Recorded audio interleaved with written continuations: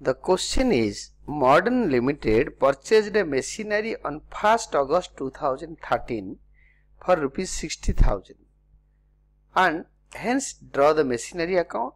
The last line tells us prepare machinery account for 3 years.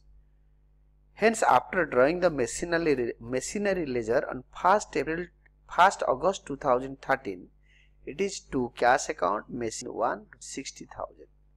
We will be charging depreciation from August 1 till 31st March 2014, because in this question it is written that the books are closed on 31st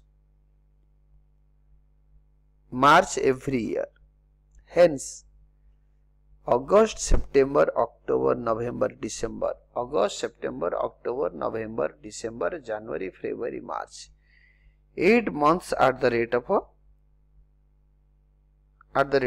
20%. Hence, 31st March 2014 by depreciation account rupees 60,000 at the rate of 20% for 8 months, rupees 8,000. On this date, by balance carried down will be 60,000 both the sides minus rupees 8,000. It is 31st March 2014 by balance carried down rupees 52,000.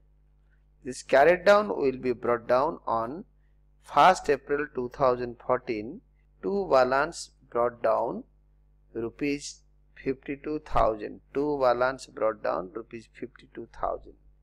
In this year, another machine on 1st October 2014 was purchased for 20,000.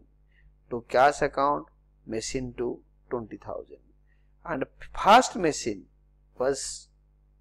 is to be depreciated for the whole year, that is 60,000 at the rate of 20% for the whole year, that is 12,000.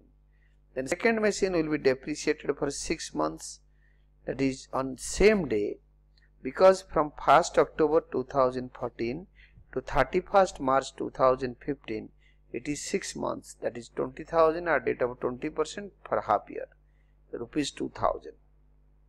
Total depreciation will be 14,000.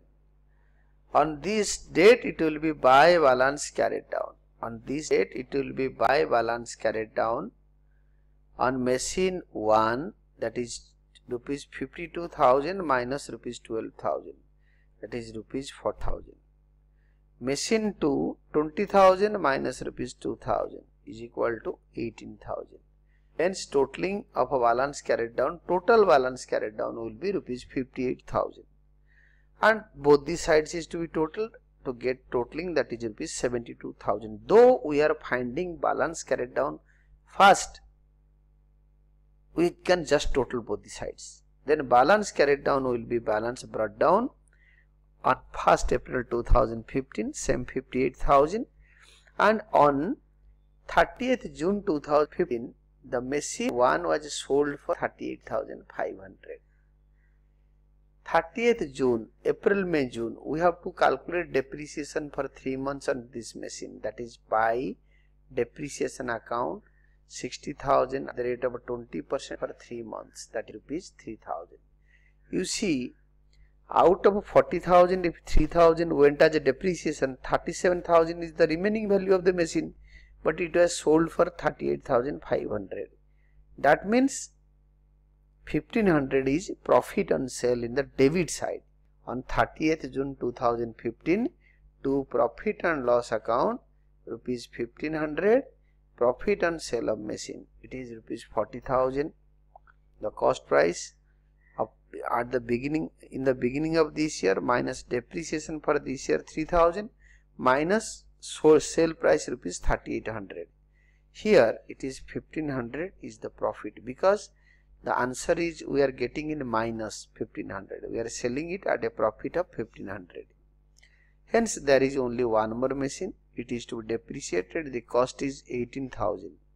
Hence on 31st March 2016, by depreciation account on 20,000 original value at the rate of 20% for whole year, that is by depreciation account 4,000.